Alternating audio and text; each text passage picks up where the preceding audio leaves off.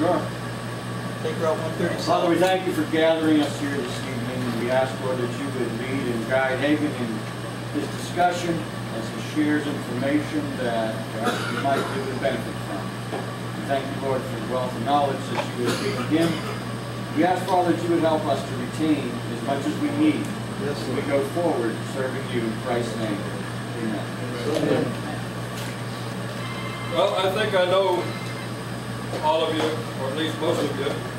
Those that I don't know, at least I've met. And I thank you for being here tonight. I'm going to start off with asking you if you would turn off your cell phones, as I'm trying to do with mine. Also, I would certainly appreciate, I know how expensive it is to do things like Gary is doing here, and I know that it's he's having trouble with bills and so forth, and if you would be generous in giving a donation to him tonight, I'd sure appreciate it. I've contributed myself because I know the expense of doing these things, and Gary can sure use your help.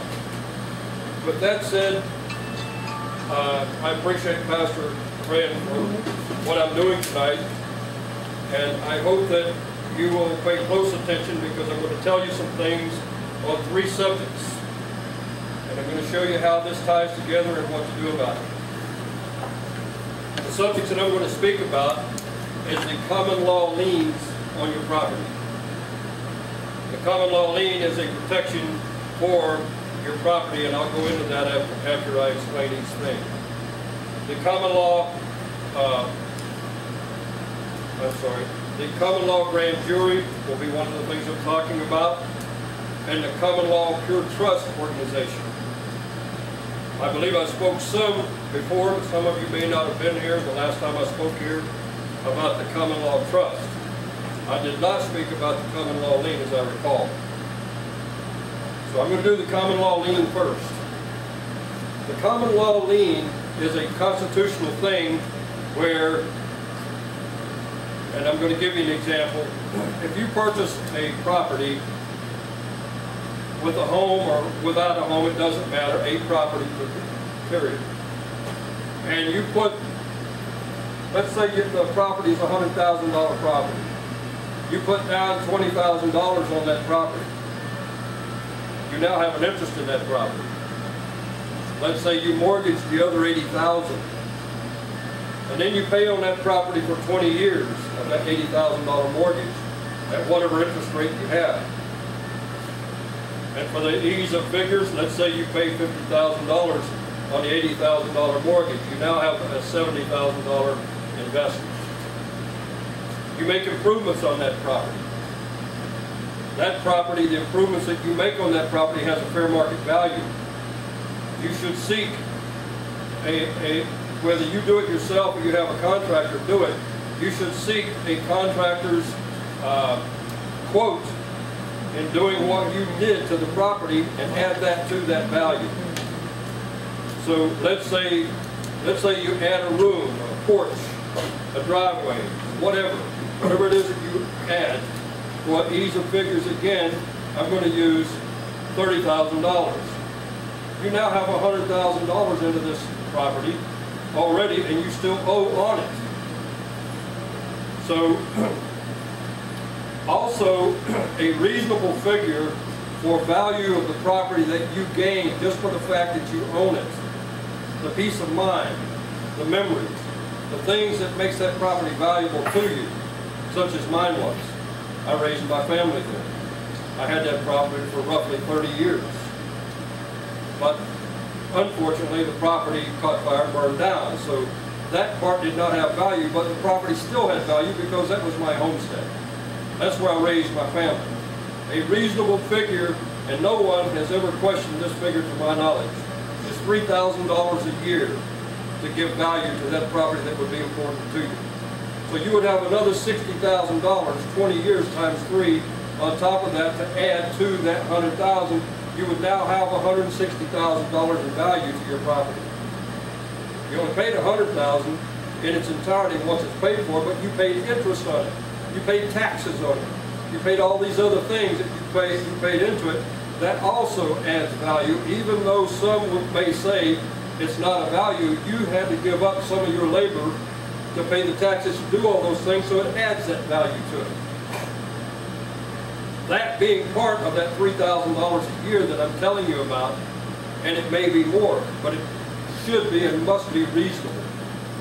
So your figure might work out to be $4,500 a year instead of $3,000.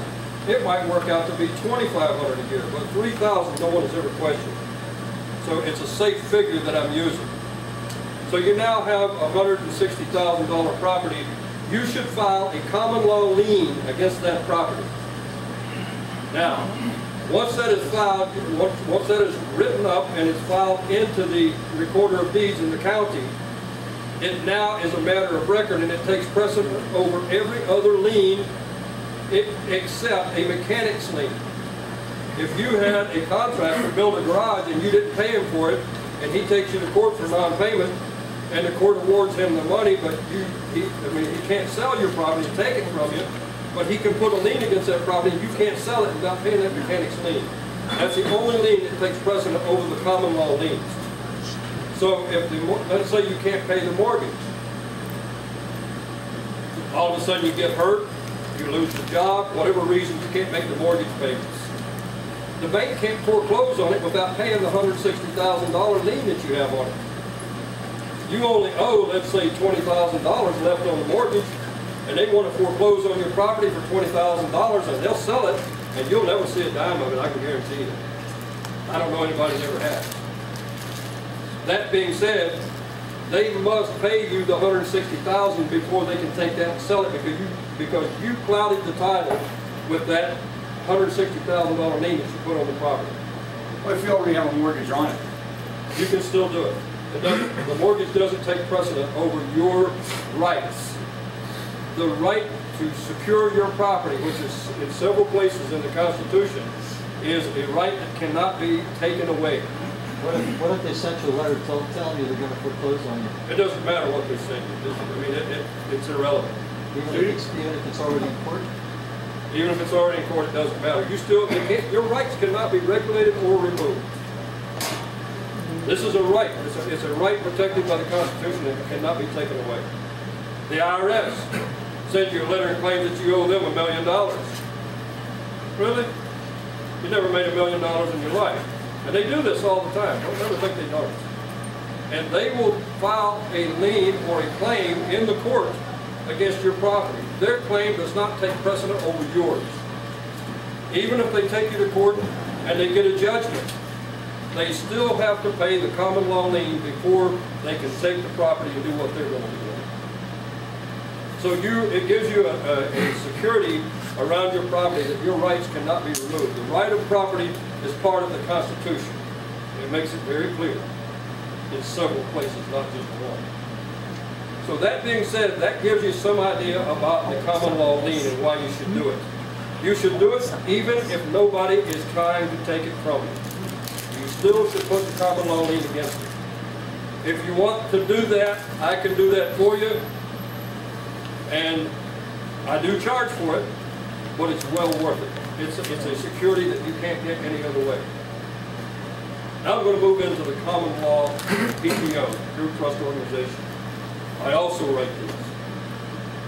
You can transfer your property, it's not a transfer actually, you can exchange your property into a Pure Trust Organization and name a fiduciary officer, which is you then become the exchanger. So you will be known as the exchanger at that point. So you exchange your property into the trust for 100 units of beneficial interest. You're not an interest holder, you're a holder of 100 units of beneficial interest. The fiduciary officer, if you would name me, for example, as a fiduciary officer for your property, I don't own your property, but the trust does. You no longer own it. With ownership comes liability. So by putting it in the Pure Trust Organization, you have now secured your property that cannot be touched by anyone unless they have a claim against the Pure Trust Organization, and then they got to go to court and fight me if I'm your fiduciary officer to get it. And I'll tell you right now, they'll lose. Because a PTO is a fiction. It's like a corporation. It can't do anything on its own. It must have someone to do it for them. But you, being the holder of beneficial interest, will benefit from whatever happens in the trust. You are the only one that can benefit from it. The fiduciary officer cannot take your property and benefit himself or herself from that property. So, in putting it in there, you create an ironclad wall of protection around your property from the Internal Revenue Service, from the property tax assessors, from the township zoning officers, from all these people who would take it away from you and harm you because you don't possess the knowledge to defend it. So let them go ahead and sue you. Don't even say a word. Let them send all these papers and everything, lay them on the shelf, and give me a call, let me know about it, let me know what's going on, get copies to me, and I will say nothing. But at some point, they're going to file an action against you and take you to court. Go ahead and go to court. And when they make their case, they go through this whole smear, and the judge says, what does the defendant have to say? I don't own it, Judge. It's not mine. And the judge then wants to know who has legal control of that property. And here's the IRS or whoever standing over here saying, well, I don't know. I don't know who has legal control of it. So then they have to go back to the records, which they usually don't do, and find out who has legal control of the property. So they'll find out that it's in a PTO and that the legal control is in the hands of a fiduciary officer. They don't have a claim against him or the PTO. Their claim is against you. They can't even file an action against the PTO. But if they try it, I will appear and protect it for you. And I guarantee you again, they will lose. Why can't they file an action against the PTO? Because the PTO cannot do anything in and of itself. And the fiduciary officer has no liability except to operate that pure trust organization under Article 1, Section 17 of the Pennsylvania Constitution, where the government cannot interfere with the obligation of contracts. You have contracted with the PTO to take possession of your property, and then the PTO, through the fiduciary officer, will represent that property. It does nothing of its own, and the fiduciary officer is not liable for what the PTO does, nor are you as a holder of beneficial interest. So this gives you that ironclad wall of protection from those people coming after your property or your assets. And it's a lawful thing that they cannot touch, and they won't even try it. They don't want to mess with that because they know the first thing I'm going to do is I'm going to walk up to the IRS officer and say, excuse me, officer, I need to see your oath of office as is required under the Pennsylvania Constitution, Article 6, Section 3, and Article 6, Clause 3 of the United States Constitution. We'll see again. We'll get another. He doesn't have it. The next time These zoning officers do not have it. These people don't have the oath that is required of them, so they are impersonating an officer. Not only am I going to defend your property, but I'm also going to file an action against them in a criminal nature as well as a civil nature, and I will make money for you off of them because they impersonated an officer in the first place. There's about 36 felonies that I'm going to put against you, but I start with that oath. Okay. Now this stuff all ties together. When you see how this works, you will be amazed. And I have a friend right now in Washington Township, who the township has been trying their darndest to make him tie into the sewage that they put in illegally, and brought it to the edge of his property, and he put his property into trust, and I am the fiduciary officer, and they can't do nothing. They can't touch anything. They send bills all the time. I send letters back to them telling them, I rebut your claim, I have no contract with you. You have no authority to have put that thing on the property, and I'm about to file an action against them in a criminal nature to force them to take it off of there and to pay damages for what they did do. So this is the kind of thing that I do. This is the kind of thing. I know the court system inside and out, and I know how to handle these things. Most lawyers, and I mean no offense to anyone, most lawyers do not know the rules of court. They don't know the rules of evidence. And if they do, then they won't try to do something that they know they can't prove. They must prove who has legal control of this property. They must prove that they have a legitimate claim against those who have that legal control of that property. You no longer own it. Remember what I said? You no longer own it. And I've had people say to me, what's going to keep you from taking my property for yourself? You have a protector. You assign someone you know and trust, non-related to you, to watch what I do. If I ever take 1 cent for myself, you fire me and put criminal charges against me. There is built-in protections to keep me from taking advantage of your assets. God forbid, what if something will happen to you? I'm training other people to pick up where I leave off. Okay? So hopefully you can work with them. And if this is a freedom thing.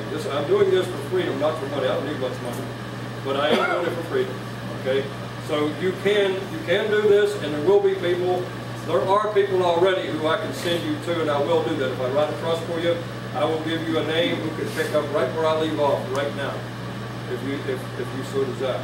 So you're saying you could like just quit paying your taxes and they can't do No, that? I did not say that. Oh, okay. No, I didn't say that at all. But I said they can't take your property and sell it for taxes because, number one, you don't own it. Who do they send the tax bill to? Yeah. Did you have a question? Yeah, you had made reference to the PA Constitution where the government cannot interfere with contracts. Article 1, Section 17. Do you know any specifics where they have intervened and interfered with a contract? They do not do that when they know it exists. This is why I said, you say nothing. Why should you give them information? Don't. Let them spend their money, their time, and their wheels. Let them take it to court, and then you walk in and let them do their thing. Let the judge sit there and lean back knowing that he's going to side with them. And then when he says, what does the defense have to say? I don't own it, Judge. It's not mine. They sued the wrong entity. And that's all you do. That's all you need to do. You need to do nothing else. Then they've got to find out who has legal control, and if they may, and the judge is going to rule on this. The judge will dismiss the case. He may dismiss the case with prejudice because he knows there is a contract. I don't know.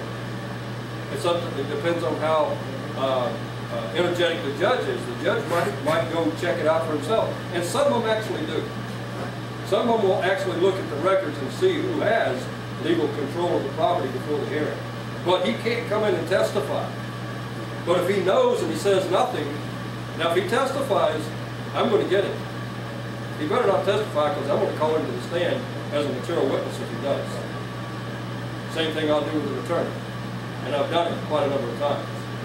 And I'll tell you right now, they don't like it. I've had attorneys tell me, you can't call me to the stand, I'm the attorney. I said, it's all right, you testified, you made yourself a material witness when you testified, so you're going on the stand whether you like it or not. I don't care what you do from here, but you're going on the stand. And I'm going to cross-examine you because you testified on behalf of your alleged clients. And I'll do the same thing to a judge. And the judge will have to accuse himself because now he has a personal bias. He cannot sit on the case anymore. But those are legalities. We're getting into the legalese parts of things that might be overwhelming to you. I don't know. I hope the things that I say inform you and give you some satisfaction of knowing that there are avenues you can use to protect yourself and your property. Hagan, can I interject just 1 second? Yes. Maybe this will help see how effective you're being. How many here own property? Right here. Okay. How many, when you leave here, believe you need to go put a common law lien on your property? What was that? What was the question? When you leave here, how many believe you need to put a common law lien on your property? This is becoming more convinced of it myself. Okay, are you convinced of it now? Yeah. Okay, is anybody not convinced that they need to put a common law lien on their property? Do you, if you put a lien on your property now and you keep it for 10 years, do you need to The lien update it? stays on forever. But what okay? about the maybe you made more improvements in that 10-year period and there's 10 more years of the $3,000 a year. You Do you can have add- to put another one on? You can periodically add to that lien. You can revise that up. You can revise that lien up into the amounts that you have on it. But let me point something out to you, okay? I don't want you to make snap decisions. I want you to hear what I'm saying to you, and I want you to take time to think about this, okay? make a smart decision. You don't make a smart decision with fashion staff appraisals. Take time and think about what you want to do. If you want to do a common law lien, take the time to think about it before you do it. If you have further questions, you're welcome to give me a call. You know, my phone number is 352-502-2060. And Gary and others that you know here know my phone number. If you forget it or something, you can get it from them. And you call me and I'll answer your question. Francis? Doesn't it have to be a mechanics lien? I can't hear you, I'm sorry. Doesn't it have to be a mechanics lien and have precedence over the IRS or anybody else? I said that. Well, I just said a common law lien. All I heard was common law lien. No, I said a mechanics lien is the only one that takes precedence over the common law lien. It must be paid first before the common law lien, but the common law lien is second only to that. He's asking if the mechanics lien will be the only one that the IRS can penetrate. The IRS cannot penetrate the common law lien. That's his question. Yeah, okay. So the improvements to my property, 60,000 or whatever, that can't be the mechanics lien. That would come under just my own common law lien. I'm not hearing him, I can't hear him. Doesn't the mechanics lien have to go to a mechanic or somebody else other than me? Yeah, That you can't put a mechanics. My own mechanics lien, right. But if I make improvements to my property, I guess I could put some kind of a common law lien. That adds to, you would use figures, that's why I suggested that you have a contractor give you a quote on what it would cost you to do that project really before you do it. Then that you have a secure amount that you can put onto the lien that's verifiable as to what the amount of the improvements would be. Because he's going to include labor, materials, overhead and profit. You have the right to the same thing if you do it yourself. So there's no problem with doing it. But if you have a contractor do it, you need to pay the contractor because he can get a mechanics lien on the property. You'll never be able to sell it because he like you, clouded the title. With a clouded title, who wants a title that they can't get a clear title? Nobody does. So you would prevent, or you would have a clouded title when he files his lien, but you also have a clouded title when you file your lien. Because you have the right to that. That's an asset to you. That's an interest to you. You're a holder of interest into that property the same as the mortgage company is. But the mortgage company, here's the saving grace. I did an interview with the loan officer for the bank that I deal with. And I interrogated him with some questions that I would have to ask him on the witness stand if he didn't answer them for me in this deposition. And I asked him certain questions. I said, what did you loan to Hagan Smith in this document? He said, well, I loaned you $25,000. I said, you did? Where'd you get it? Well, he said, I got it from the Federal Reserve, the World Bank. I said, really? Well, where did they get it? He said, I don't know, but I got it from them. I said, I think you're lying. I think you do know where they got it. And I think you are a co-conspirator to the criminal empire known as the Federal Reserve System. And you will answer my questions either here or in court. You need to start answering now. He says, I decline to answer that question. I take the Fifth Amendment on that. I said, then you're guilty of what I just said. Even though it is supposed that you're not guilty, you are guilty because you have to give me names. You testified already as to where you got the money. There has to be a name attached to where you got the money from. You do have to give me that. That's by court rule. And if you refuse to do it, I'll get a court order. I'll file for a subpoena, and you will get it, and you will give me that name, and I will get that person on the stand. And if I found that you lied to me, which I know you did, I'm going to demand that you be held in contempt of court and be put in jail. Who was that, Hagan? That's the loan officer for First National Bank. Now, that being said, here's what actually happens. You go in and you fill out an application for a loan at the bank. They tell you, you fill out all the information. They want tons of information from you. They want to know what assets you have. They want to know where you work, how much you make. how much your bills are. They want to know all this stuff. What they do then is they take that application and they monetize it. They send it over to the people that they get their money from, and those people decide whether or not you have the credibility for them to loan you the money.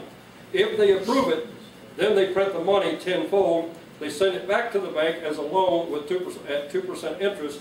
And what it actually happens then is you go in and sign the note. The bank never signs it.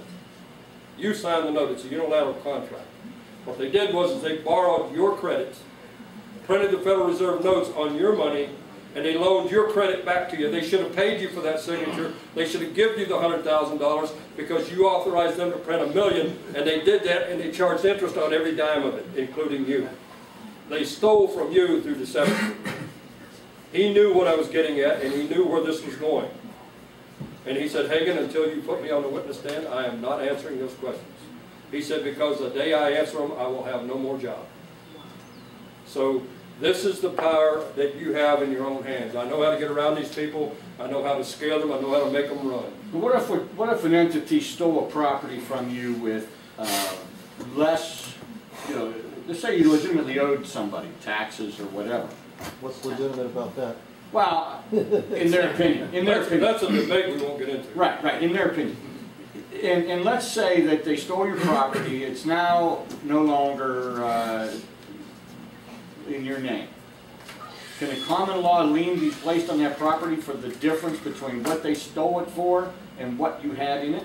Absolutely. And you can file a motion of reprimand to get it back because it was unlawfully taken from you. Your interest was taken and ignored for their interest. The Constitution prohibits that, it forbids it, and it cannot happen by contract or by any other means because the Uniform Commercial Code prevents deception in contractual agreements. If you were deceived into signing a contract without full disclosure, then the contract is null and void on its face. So yes, the answer is yes. Okay? So if I had a property foreclosed 6 months ago, they took it, sold it at the sheriff's sale 6 months ago, somebody else's name is now on the deed, I can still file a common law? Absolutely, and it clouds the title. Even though the title may have been issued by the court clear, the court had no such authority to do so. The judge is sitting there with an oath the same as a lawyer or anybody else. Anybody in government is required to have the oath under before mentioned Article 6, Section 3. Okay? If they violate that oath, they have given up the public trust.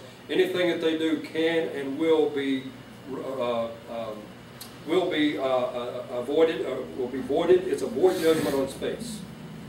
A void judgment does not need to be verified by a judge. You file a void judgment, you put in the memorandum of law supporting your void judgment, and it stands for what it says.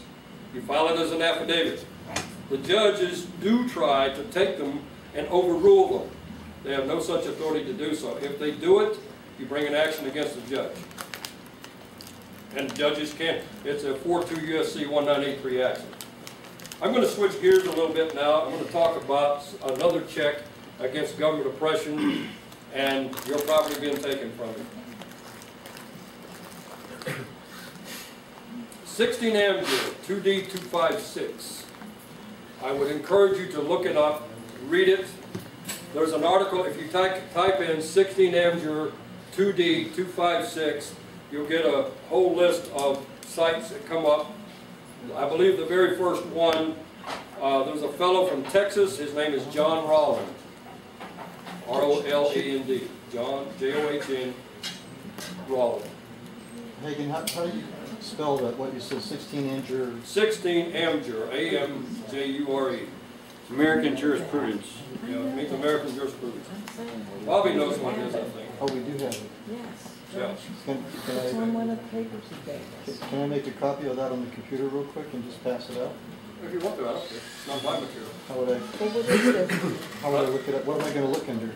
Well, the first, when you type in what I just told you, 16 Amjur 2D256, a list of sites will come up. I believe it's the first one by John Rowland, J-O-H-N-R-O-L-A-N-D. Now, what that says in there, and John Rowland happens to be well respected even by the Supreme Court justices.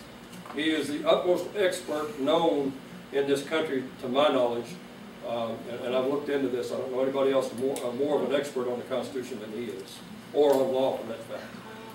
But John Rollins said, and he enumerated after the 16 Amber site, where it says an unconstitutional act is not law, it's not binding on anybody. It creates no office, and no man has to obey it, and no judge has to enforce it. He went further and said, it is not just the law that must be obeyed, but it is the duty of every man and woman in this country to enforce the Constitution, because the Constitution is our law to the government. We're the master, they're the servant. We need to start learning to act like masters, not like servants, because what we do here is, and I'm going to get to the common law jury in a minute, but I want you to understand your duties as a man or a woman in relation to this. You being a master, it's your duty to enforce the Constitution on the public officers that we put into those positions. Those that we put into those positions that put someone else into a position as an agent or whatever are also bound by that same oath and are required to take and subscribe to it. We must enforce it upon them. It is your duty. John Rollins said, it is not just a right, but it is your duty. When you see a public official doing something that they do not have the authority to do, that you gather the information for a presentment to the common law grand jury. And the common law grand jury, if sufficient evidence is there for a trial, will hand down a presentment to the county sheriff. The county sheriff will arrest and order the district attorney to criminally prosecute. This is how this common law grand jury works. And a common law grand jury is you. We the people. Whenever you sign things, and I'm going to say this, don't sign nothing with the government. I'm talking about driver's license, I'm talking about marriage license, I'm talking about hunting license, fishing license, I'm talking about voter registrations, especially voter registrations. Because number one, if I ask you, let me ask some of you, anybody that wants to tell me, is anybody in here a citizen of the United States of America? Not unless we say we are. Well, wait a minute. Does anybody believe you are? Well, I appreciate that.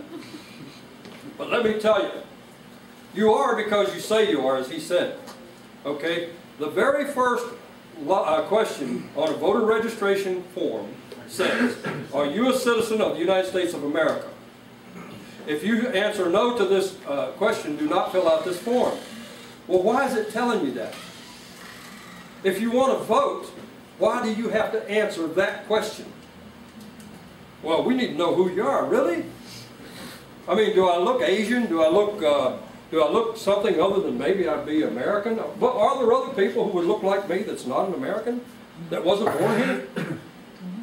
We have this little thing that they do, they did to me 6 years late, called a birth certificate.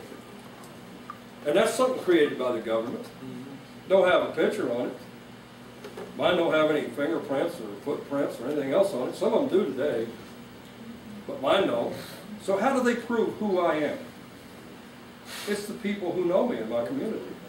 The people who were there who know that I was born here. And we only need 2 witnesses. The Constitution says that. We need no more. So if you want to know, am I really Hagan Smith, go to the place where I was born and ask if anybody knows me. Ask if anybody was around when I came into being in this country.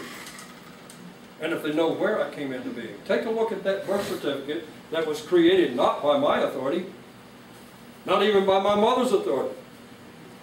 She's the one that brought me into this world. And I say that because my mother died when I was born. She died of childbirth. The doctor died the following morning. There was nobody there to verify that I came into being, other than those around who believed I did. But they created my birth certificate 6 years late. Now, they didn't put my name in uppercase letters. I'm not an ens legis. It wasn't put on there. If there's an ens legis named Hagan Smith, an ens legis means a creation of government. It's a legal term. So, and you can look it up. I encourage you to look it up. Because everything that the government does with you primarily, they write your name in uppercase letters. They don't have any authority over you unless you grant it. I talked to a state policeman 3 days ago at a friend of mine's place. He knew this stuff that I'm talking about for the most part. And he looked at me. I had never met this man before in my life. And he was talking about, after I introduced myself to him, he knew I didn't have a driver's license. So when he was talking about pulling people over and doing different things, he excluded me. He purposely said, but it don't include you because you don't have the contract. Remember I said don't sign nothing, okay? He said to me, you don't have the contract. He knew.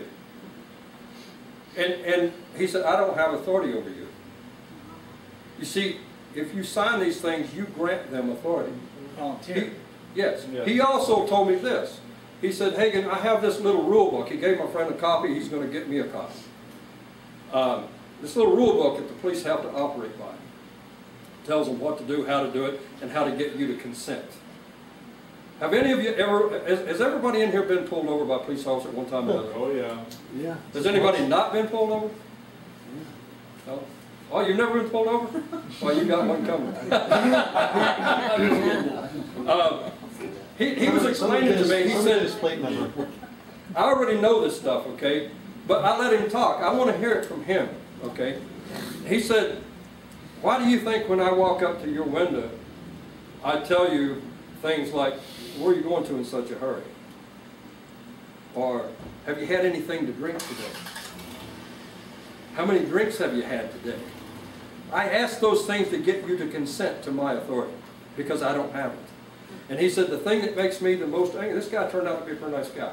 He said, the thing that makes me most angry about people is, they answer my questions. Why don't they shut the hell up? He said, I feel like just reaching in and choking them and telling them, shut up. Yeah. Don't answer my questions that I have. You can go about your business. Okay?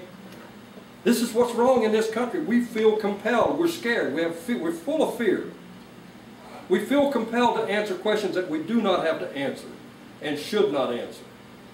The best thing you can say to that officer is, when he asks you a question, I decline to answer that question. When he says, let me see your driver's license, owner's card, and proof of insurance. Officer, would you punish me for refusing to give evidence against myself that can be used in the court of law? You didn't tell him you have a driver's license. You didn't tell him you didn't. You asked him a question. Now what's he going to say? No. If he does, he can't use it. If he says yes, he'll punish you. You might want to think about something. I encourage you never to give any document to the government or any government officer that you cannot or that you should not give them, and that includes any evidence of a contract. Here is what I give them in that situation. It has my image on it. It tells them who and what I am. It gives them my birth certificate number. And it's a notarized document among some other information that they must return this to me immediately. It is my property. It doesn't belong to them. Government did not issue this. But this is an affidavit and it stands up in any court in the United States. Okay? This is all they get. That's only under threat, duress, and coercion. I will not sign anything. But he's got my name. He knows my address. So if he's going to send something, he can send it. But it gives him no authority, period. It's not a contract. It's not a contract with him at all. Now, what do I do about it if he drags me out of the car and beats the hell out of me? With tasers, yeah. Does all of these things that he has no lawful authority to do. Because you said the things that I told you to say, and we're putting up a website. I will have this stuff on the website free to you to help you with this thing. You can print it out and carry it with you and repeat those things to these officers whenever they say it. Okay? If he tells you to get out of the car, ask him, am I under arrest? And he'll give you some smart comment like, well, you may be. If you don't get out of that car, I'm going to drag you out. Get out of the car. Take your keys out of the ignition, put them in your pocket, lock the doors and close the doors behind you.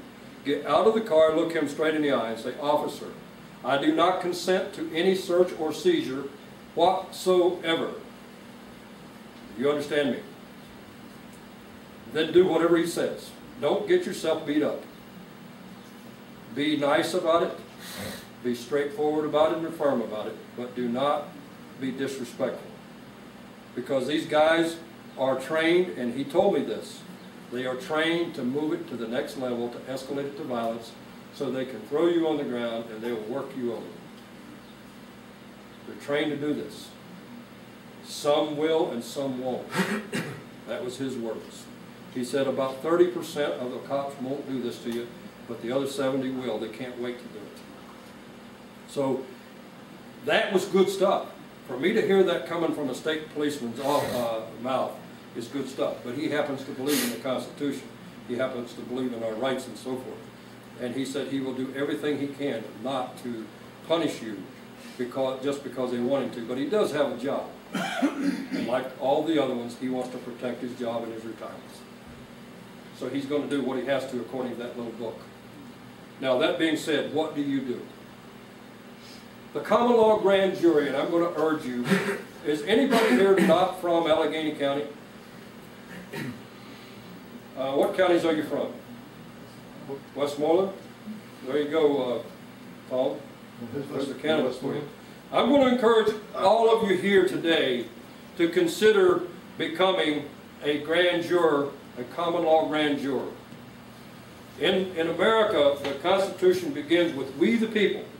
It doesn't say we the citizens, we the subjects. It says we the people. If someone asks you, I'm coming back to that voter registration now. If someone asks you, are you a citizen of the United States, tell them no. Are you a citizen of Pennsylvania? No. Well, what are you? I'm one of the people. That's what you are. We are the masters. You are one of them. You need to know that and you need to act like it. I'm one of the people. Well, where do you reside? I don't. What do you mean? You don't live in Pennsylvania? No. For the time that I'm here, I do. I am domiciled at, and that's on my ID, I am domiciled at whatever you say you are. That doesn't mean you're there permanent, because none of us are here permanent. Anywhere. Doesn't matter where it is. I was in Pennsylvania since 1968, and I recently moved to Florida. So I was only domiciled here. I wasn't residing here. Words are important to know. Words will be used against you if you don't know what they mean. Being a grand juror, being a common law grand juror, if any government officer does something they're not supposed to do, doesn't matter who or what they are, go to the grand jury and write a formal complaint. Become a grand juror yourself and help to make this happen in every county. I'm working on Butler and Allegheny right now to try to get that done. I've got some other people working on several other counties. Clarion, Jefferson, Marion, Crawford. We've got several counties that we're working on. Westmoreland, Tom is working on. So I'm encouraging you, and I'm going to speak, I guess, next Thursday night in Uniontown, is it? Fayette County, yeah. Fayette County. And I'm going to urge them people to do the same thing. But get with, Gary has agreed to take on the leadership in the beginning to get this grand jury happening, right, Gary? Yes, sir. And I encourage you from Allegheny County, get with Gary. You need 25 people. You need 23 grand jury members.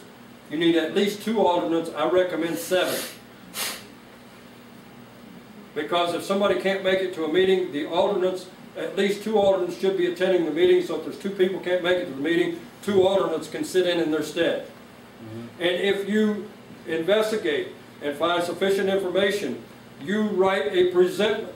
You need a chairman. This thing gets worked just like any other organization would, but you have to have a foreman. You elect a jury foreman. That foreman will write the verdict of the grand jury, and he will deliver that to the sheriff and instruct the sheriff that it's his duty to make an arrest because you found sufficient grounds for indictment. And that he is instructed, therefore, then to indict that person, order the indictment of that person through the district attorney, the prosecuting attorney. Now, Hagan, with power comes responsibility, or possession comes responsibility. That's right. What if they make a silly, or someone finds that they made a silly indictment?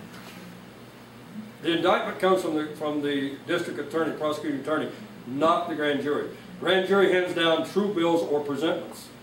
So they make a presentment, they take it to the sheriff, they say arrest this man, and the sheriff looks at it and says this isn't sufficient.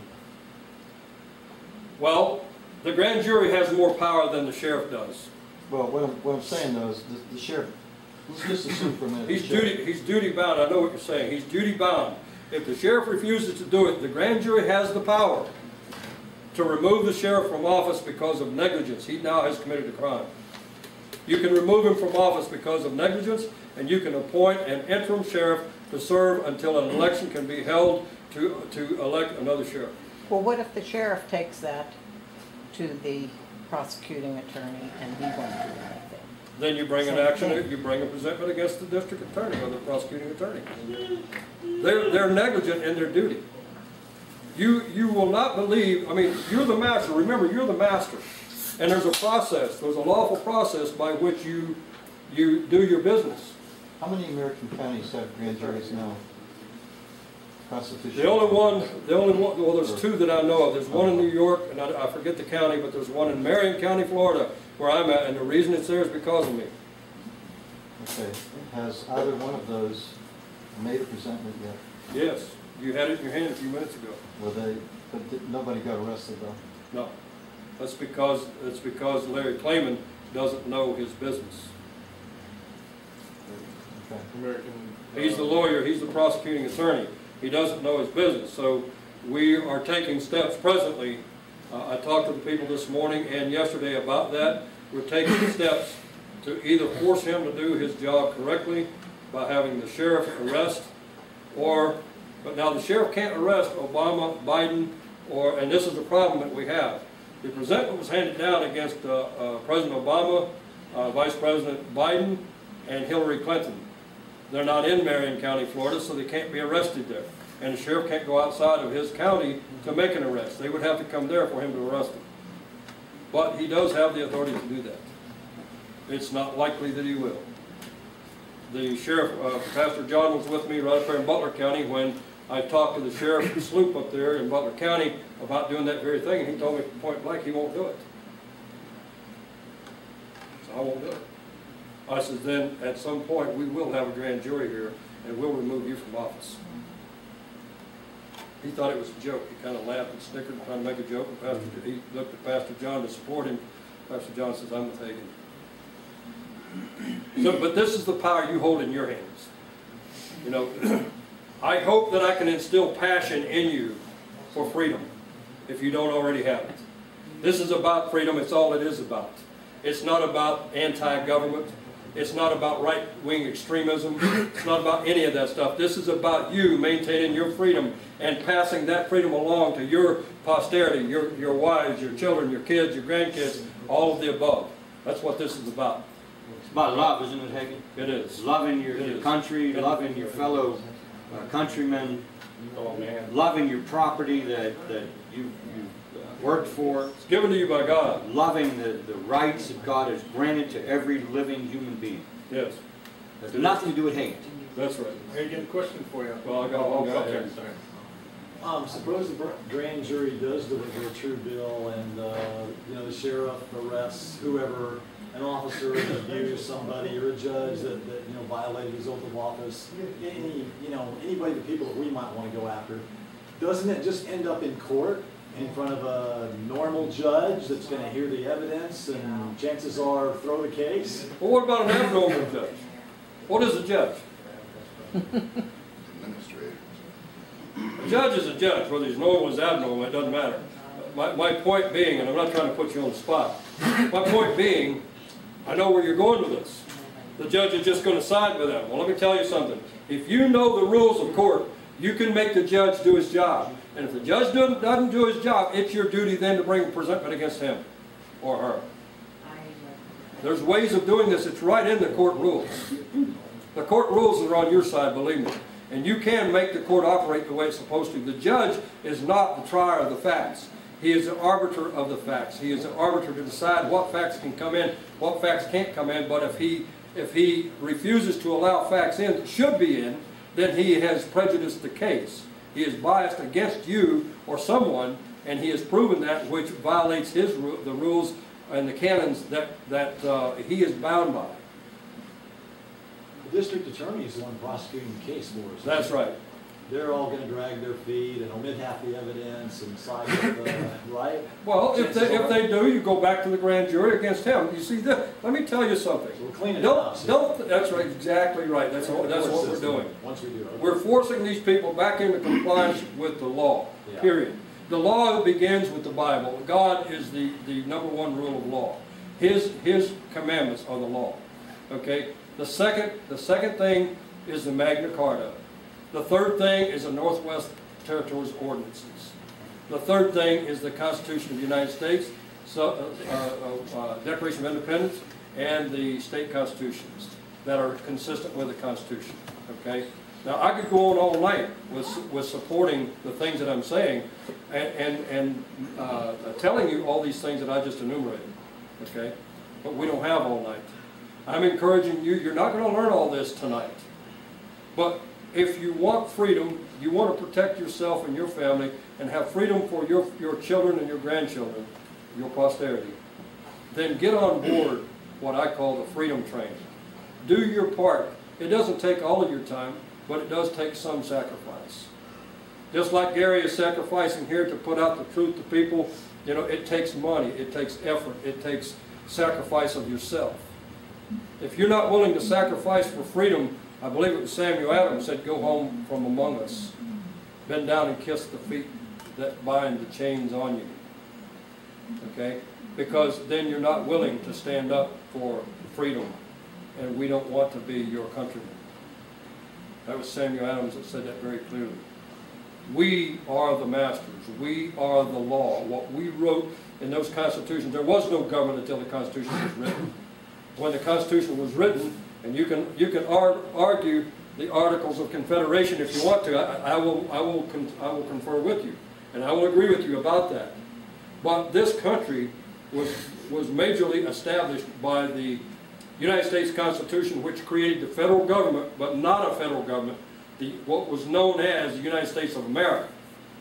The United States of America happened to be a corporation 10 miles square, and any and all federal territories that were acquired thereafter. So they have authority over those things under Article 1, Section 8. The powers that I've talked about before. Congress has 20 powers. The President has 6. The judiciary has 11. That's all they have. Learn those things. Every day of your life, learn at least one more thing that you didn't know before. And at the end of the year, you'll have 365 things, maybe even words, that you can add to your knowledge, that you can add to the support of what's happening. And you can teach it to your children and to your friends and talk it. The preachers can preach it from the pulpit. Pastor John preaches it. I thank God that I met a preacher that was willing to do that. Because as George Washington said, study the Constitution, teach it in the homes, schools, churches, colleges, and synagogues. Preach it from the pulpit and let it become the fundamental principle on which all free governments are founded. We are supposed to be teaching it. It's supposed to be in the schools. But do you think they teach it in the schools? No, they don't. They give lip service to it on September 17th every year. Lip service, not teaching. Are there any, for the grand jury, are there any qualifications or disqualifications? At this point in our lives, we are so ignorant in this country.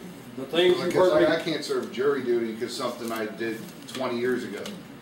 So, would that disqualify me from... I'm about to answer that. I'm sorry. Okay. In this country, we're so ignorant, we don't really know much about anything. I'm included in that. What I know today and what I've learned today is a product of my being tyrannized by the tyrannical government that exists in this country today. And it exists because of our doing nothing. Because of us sitting here and bowing down and kissing those feet that bind the chains upon us. I got fed up with it. I said, if you can't own anything in this country, you cannot be free. Property taxes eliminates your ownership. Mm-hmm. It gives someone else an interest in your property that you toiled, that you sweated and worked for. They did nothing, but they're stating a claim that they have a right to a piece of that property. They have a right to a portion of your labor. Well, the Constitution forbids all of those things. Both the federal and the state constitutions do. I'm going to say the U.S. Constitution, excuse me for calling it federal. That Constitution is for the United States of America. The Pennsylvania Constitution, the Commonwealth of Pennsylvania Constitution, is for the Commonwealth of Pennsylvania. Those officers who serve under it must obey it. Their oath says, I do solemnly swear that I will support, obey, and defend the Constitution of the United States and the Constitution of this Commonwealth. The Constitution of the United States is the 50 states. The 50 states was the ones that got together and created that document. The people had to approve it. That created the United States of America, that fiction. But their powers, remember, the powers of the president, 6 of them, mainly they had no power over you, the man or woman. That created a fiction, a corporation, if you will, to deal with foreign affairs, because England was taxing the colonists so heavily through the Stamp Acts and other acts that they created without lawful authority, and forcing or taking these people's property from them. They had enough of it. They wasn't going to put up with it anymore. So that was why the War of Independence was fought. That's why the independence was declared. So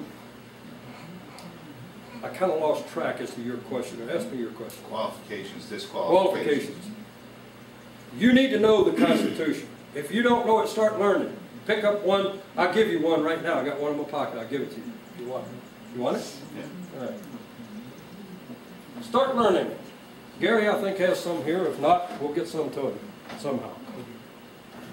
Start learning. If you have a question, give me a call. I'll help you with it. I'll explain it to you. If I don't know the answer, I'll find it. And I'm telling you, I don't know all the answers, but I know a lot of them. But if I don't know the answer, I'll find it and I'll get it back to you real soon. I have a source to get those answers at my disposal at any time. But the qualifications, what the recommendations are by statute, is that you have basically what's called, another legal term, clean hands. You should not be a drug addict. You should not have been convicted of a felony or any of these things. But that doesn't mean that you cannot serve on the common law grand jury. Because under the 15th Amendment, which I don't like any of them past the 10th. But under the 15th Amendment, you cannot be held to involuntary servitude once your sentence is complete. So if you have been convicted of a crime of any sort, and even a traffic ticket today is a crime, it's not a crime, but you're tried in a criminal court, so you're charged with it criminally. That's not what I'm talking about. I'm talking about things of a serious nature. Let's talk about rape. Let's talk about incest. Let's talk about murder. Those kind of heinous crimes. You really should not even want to serve on a grand jury if you're convicted of those things, because of the possibility of a propaganda campaign against the grand jury. You should have more respect for it than that. But that being said, a misdemeanor, a minor infraction of some sort is not reason for you not to serve on the common law grand jury. Okay? Yeah. Now, what is to put together a common law grand jury? You're talking about, time and effort into it. Basically, what would be the requirements in terms of? I'm going to give you a website. I want to ask all of you here tonight. Go to this website and read, watch the videos, listen to the audios and so forth. You're going to learn a lot about the common law grand jury. It's New York, spelled out, New York Committeemen.org. You been on there? Good stuff. New York Committee Men? Men. New York Committeemen.org. Okay. It will give you a lot of information about the common law grand jury. And they encourage you to do it the same way I'm encouraging you. Okay? Now, I tried to get this thing happen a few years back. Remember, Jim? I wanted the common law grand jury to get started, and we never got enough interest in it to do it. The time has come today where you're about to lose your freedom forever. It's the only way we can save America is through the common law grand jury. The things that are happening, the way that they're taking away your rights, they've infringed upon them in every manner that they want to. needs to stop. And the only way we can stop it is by indicting those, handing down presentments to the common law jury, forcing the indictment of those, and they've got to pay the defense out of their own pocket. They can't use your tax dollars to do it. Indict them. Hand down presentments and force the indictment. And we will start to turn this country around. The first one convicted, the rest of them will run for the hills, I guarantee it. I just forced the tax assessor in Butler County to retire early because he had a suit coming against him. You have a lot more power than you think you do. Anytime that I'm here, including in Florida, if you need sessions, we can Skype sessions, and I can talk to you about the court system, I can talk to you about the grand jury, I can do all these different things. We can set up one night a week where you can, everybody can sit in, and you name the subject that you want to talk about that night. Don't give me 20 subjects, because we won't have enough time that you'll sit there and fall asleep trying to hear it. Give me one subject each week that you want to know more about, and I'll do my best to enlighten you on that subject, and everyone can hear. And then at the end of the session, I'll entertain a few questions, providing I don't fall asleep, and I'll do my best to answer them.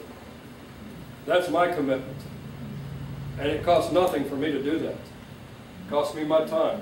It costs no monetary thing, but I'm willing to do that for freedom's sake. I hope you're willing to take the stand, and as Gary is doing here, support Gary. This is a good meeting place for you. You could start with having your grand jury meetings right here. We are having them in the sheriff's station in Florida, in Marion County. We are in the sheriff's station, and we invite them every meeting to come in and listen. Not one is taken up the opportunity. Hey, aren't the sheriffs supposed to provide a place for you to meet? Yes, the sheriff is a part of it. Yeah.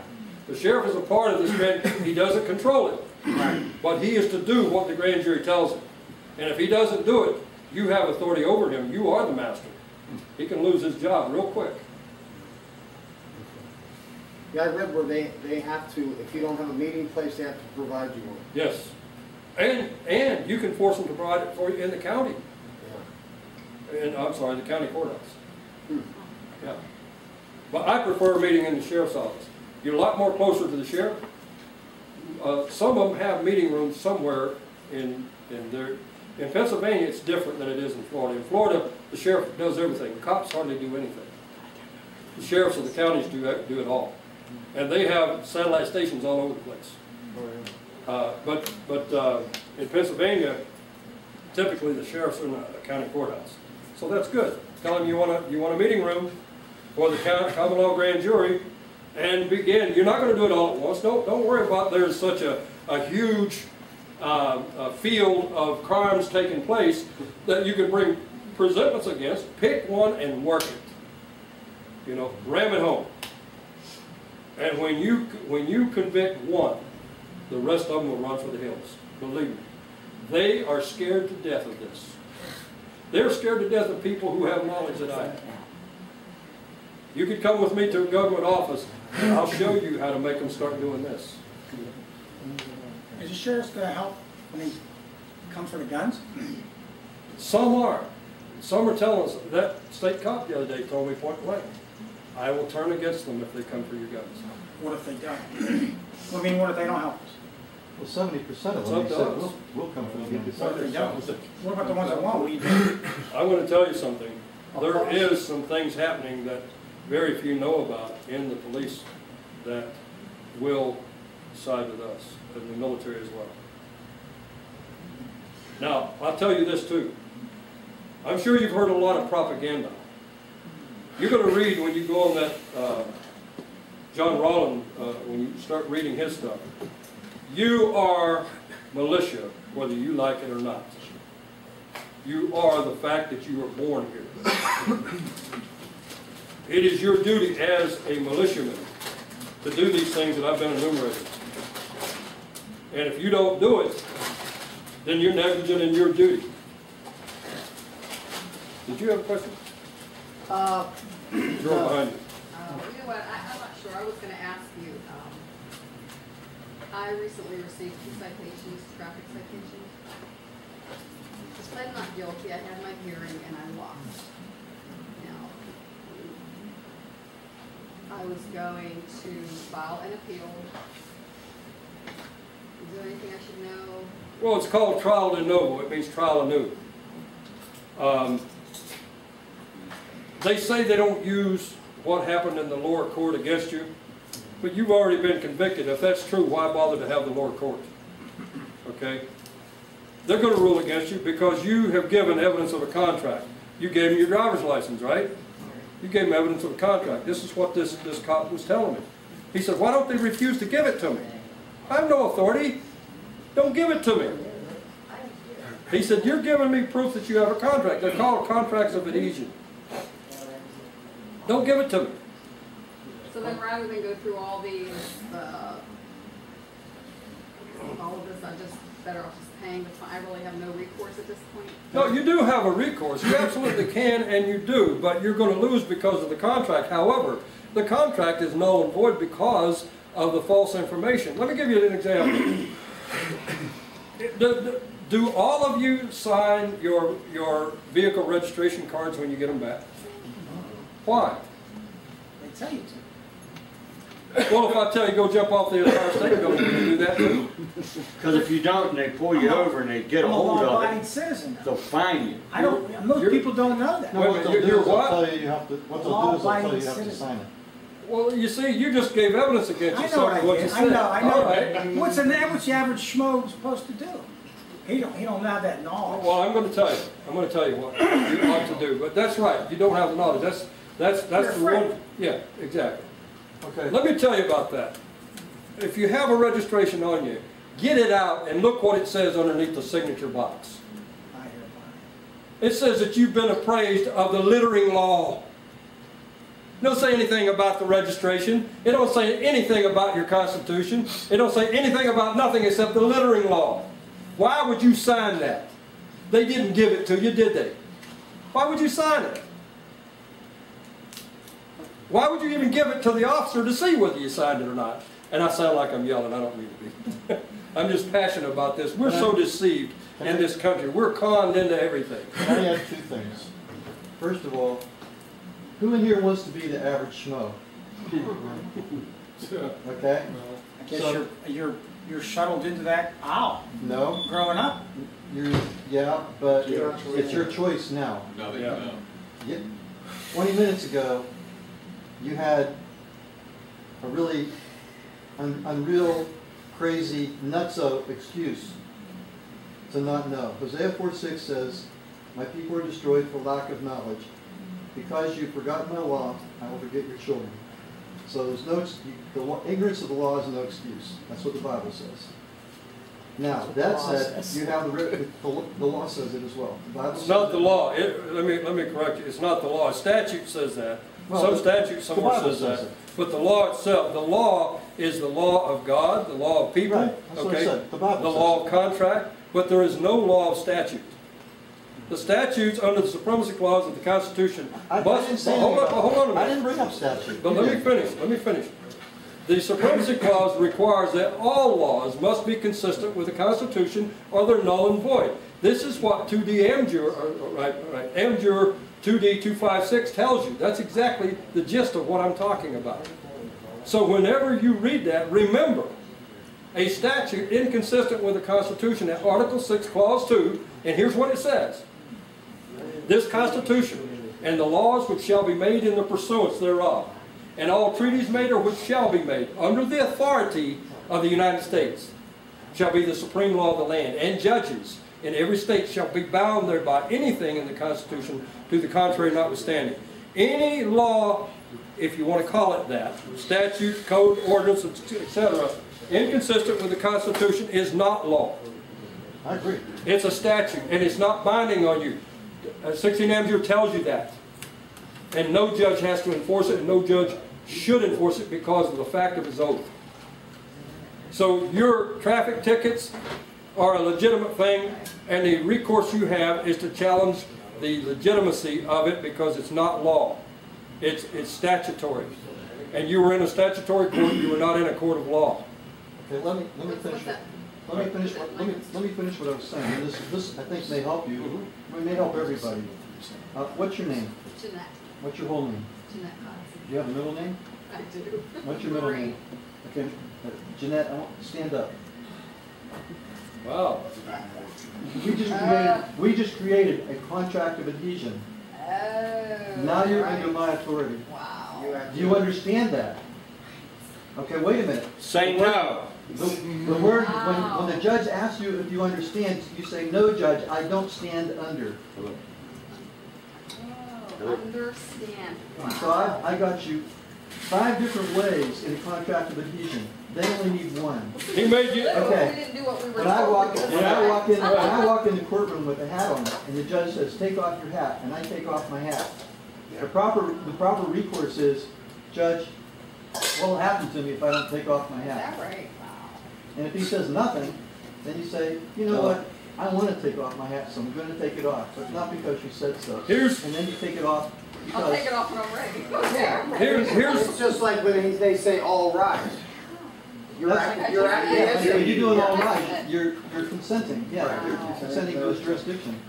That is a contract of adhesion. Well, you know, I mean, even when you go for your first job, I mean, you feel that if you don't consent to all these things you have to do to get a job, I'm not going to get my job. Well, see, that's a contract. legitimate. That's a legitimate thing. Right.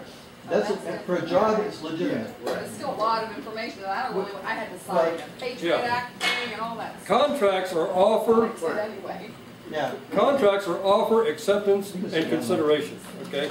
No. But here's what this says on your vehicle registration. It says, I hereby acknowledge this day that I have received notice of the provisions of section 3709 of the vehicle code. Did they give you that? If you sign it, you lied. You perjured yourself. They didn't give you that. So don't perjure yourself. That's a lie if you signed it. You've already... It might be on the back side of it. It might be on the back side. It does tell you that, but on the back side, but it doesn't say it here.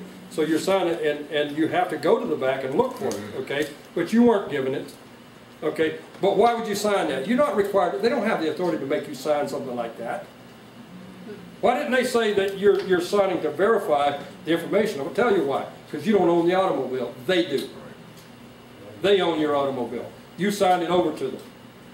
When you bought the automobile new, somebody who bought it new signed the MSO, Manufacturer's Statement of Origin, over to the state. The state now owns it. That's why you have to do all these things. It's evidence of a contract, this is. Have we figured a way yet to get the manufacturer's certificate of origin? One thing at a time. Okay. Yes, yes. Yes, you can. Yes, I can tell you how to do that, but I don't want you to try it yet. Okay. When you're ready, I'll tell you to try it. I'll tell you, let's do it. Let's don't just try He's it. always ready. Yeah. For that news. Yeah, but you can only do one thing at a time. If you do too much, you won't win. Well, you know what I call the permits, like the hunting permits, the license, and the gun permits? I call that people control. Yeah, that's what it is. It's people control. That's what it is. What about marriage license? What right does the government have to interfere with a marriage? None. That's right. Your marriage is before God. It's not before the government. When you take the license, you've allowed them to be a third party to your marriage. What happened before 1933 with the marriage license? There wasn't any. Yeah, there was. Was there? Yeah, it was for slaves. We keep black people from marrying white people. All right, I won't argue that. Does the CDL sort of throw that driver's licensing out the window? CDL is the federal license. It is a government can regulate for 4 things: health, safety, morals, and commerce. It's a commercial thing. I've had a lot of people ask, well, if I don't get a marriage license from the state, how can I prove, how can I prove that I'm married, and how do I get all my records changed? And I called Social Security, or I looked on their website, and all you need is you could take in your Bible. The old Bibles used to have all the information, or those like this one. Yeah, that's the way it was. But let me, I want to focus primarily on this common law grand jury. We're talking about a lot of things. It's good. It's good information for all of you to know and to share. And I'm happy to do that with you. I'm riding with Pastor John. His father is ill, and I don't want to keep him here too long. But let me ask you this: how many of you are willing here tonight to begin to work with those from your county, like Gary here from Allegheny County, on the common law grand jury. How many are willing to take that stand right now? All right. Yes. Gary, I want you to get their names. Yeah. And I want you to call on them to do their duty. Don't back out, folks.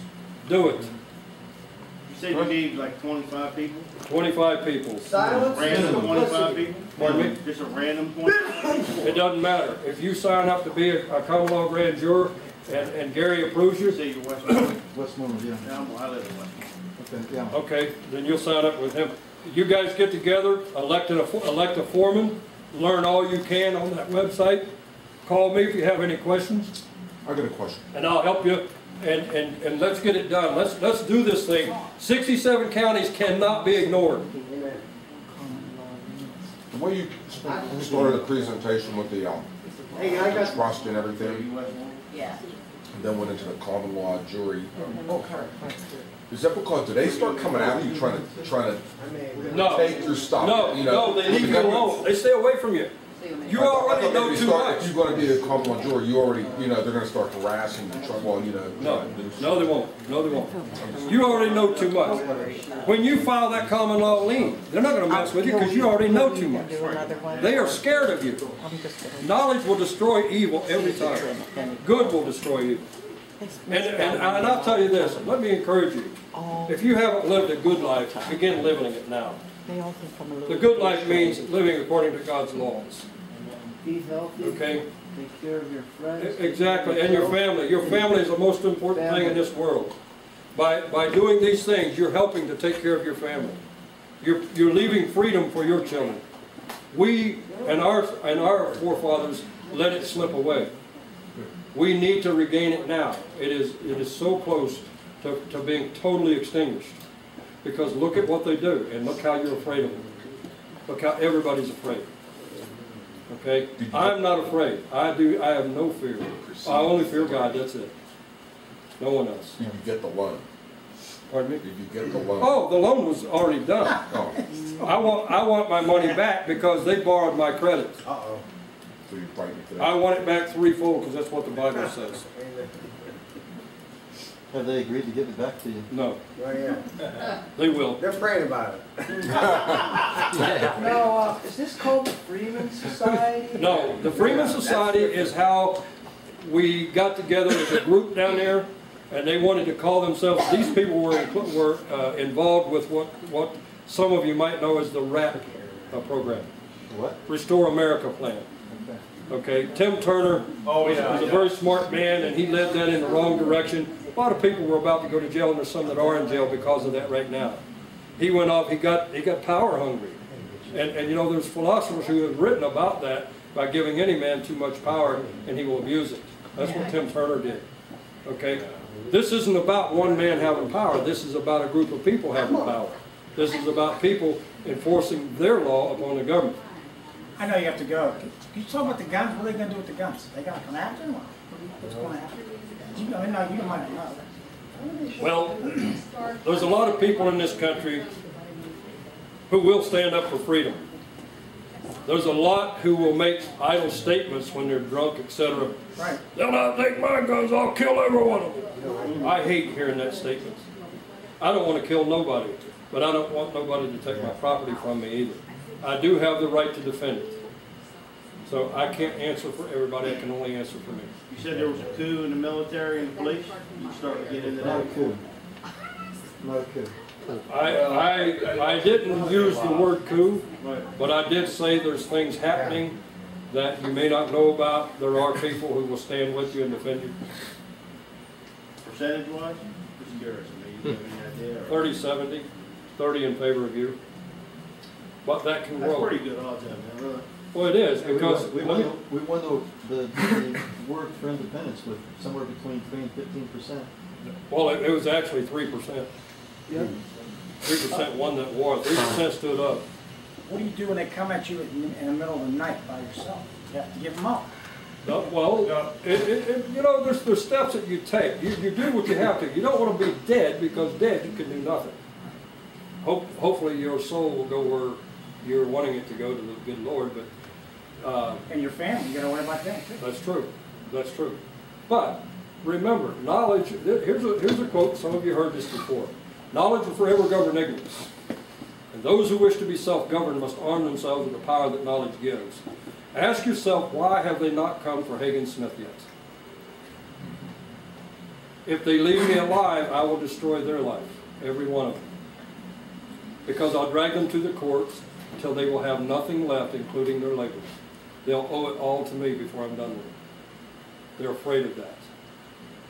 And they will begin to realize they cannot do those things. You need to possess knowledge. Gather that knowledge. Don't try to do it all at once because you can't. Like I said, I've been at this 24 years. Hagan, can I restate what you're saying? What he's saying is he's only one man, and it's easy for them to take him out. We have no excuse for being chumps. We have to stop being chumps, and we have to become like Hagan has become.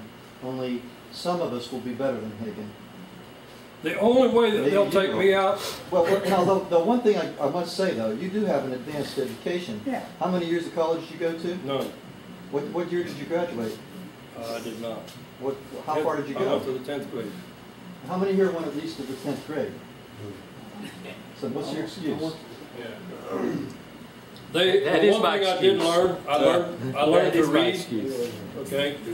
And I learned. I didn't mean to embarrass you. I just want to know that excuse. I'm not embarrassed at all. Not at all. I have debated college professors and won. I have debated many lawyers and won on the subject that we were debating. That's not to say that I know everything. That's to say on the subject that we were debating, I was far superior in knowledge than they. And that's because I'm self-educated. Most of the founding fathers were self-educated. Most of them were not college graduates, as some might think. Colleges today, in my opinion, are not much more than drug traps, indoctrination centers. They destroy your free will and your free spirit. They destroy your ability to think freely for yourself. They tell you what to think, not how to think. My opinion is if you want your children to go to college or you want your grandchildren to go to college, either you don't care about them or you don't understand where you're trying to send them. I agree. But when a SWAT team shows up at your house, you're not going to hate them. I'm not going to stand up violently. I can't. So I'm not capable of doing it in the first place. I will be as peaceful as I can possibly do, and hopefully they'll take me down to jail and incarcerate me. And then in the morning, I'll ask for my phone call, and I'll call Bonnie to bring me a paper and pencil. I'm going to start writing lawsuits. I'm going to begin against them immediately, ASAP. No, I'm not going to do anything violent. The Founding Fathers left us a peaceful means of solving our problems. That's what I'm doing right now. It's all peaceful. I don't advocate violence. I don't advocate the overthrow of government. I advocate good government according to the Constitution. Good behavior by those entrusted with our authority. That's what the Constitution says. So we'll win in the end. We'll win in the end. It's going to take a lot of innocent people arrested. I read the end of the book. We win. Well, hopefully not killed. I hope no one dies, but you know as well as I do they will. There's some that will die of natural causes because of the grief that they're suffering by the torment that they're enduring. Sure. So, you know, it's a matter of having the tenacity to stand up for freedom, to stand up for your family and your children. I hope that all of you will do that. And now that you've raised your hand to volunteer for the common law grand jury, I beg you, put your name on the list with these guys tonight. Tom Altman is Westmoreland County. Gary's Allegheny. Jim already agreed to work with it. He's from Allegheny. Get your name on the list and work with other people you know, your family, your friends. Tell them about it. Tell them about that website. Let them go and see what really and truly is and what you can do. This is America. This is your home. If you don't defend it, who will? Exactly. You know, and let me close with this. Help Gary out. He needs your help. Help him. I will help him in every way I can. I thank you all, and God bless you.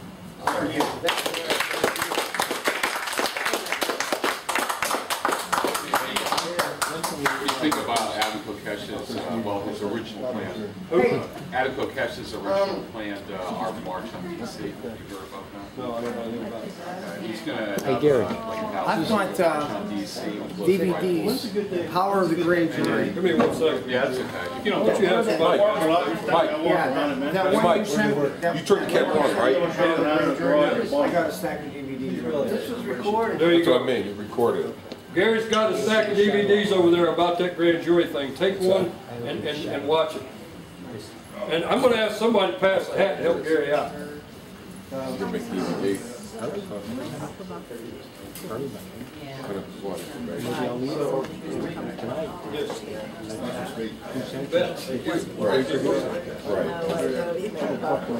Ask Francis or?